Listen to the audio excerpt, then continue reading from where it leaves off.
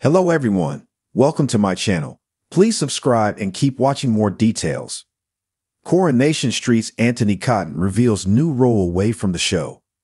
Coronation Street star Antony Cotton has shared his pride after landing a brand new role away from the famous Cobble Street. The actor, who has played Sean Tully on the ITV soap since 2003, took to Instagram this week to reveal that he has joined the Royal British Legion. "It is with huge pride that I have accepted the position to be president of this James Royal British Legion," he wrote. "I look forward to both the changes we can make and the challenges the role will bring. Working for our armed forces is my greatest honor." Cotton's on-screen son, Liam McCain, responded to the post with a series of clapping hands emojis, while Strictly Come Dancing co-host Tess Daly also sent her congratulations. Cotton has been involved with the British military since 2008.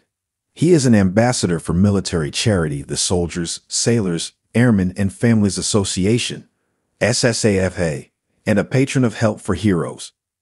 In 2022, Cotton was awarded an MBE as part of the Queen's birthday honors for his services to British Army personnel and veterans. "I am completely overwhelmed by this honor, especially as it has come during the Queen's Platinum Jubilee," he said at the time. "Working with our amazing armed forces, in particular the Army, has truly been the greatest honor of my life.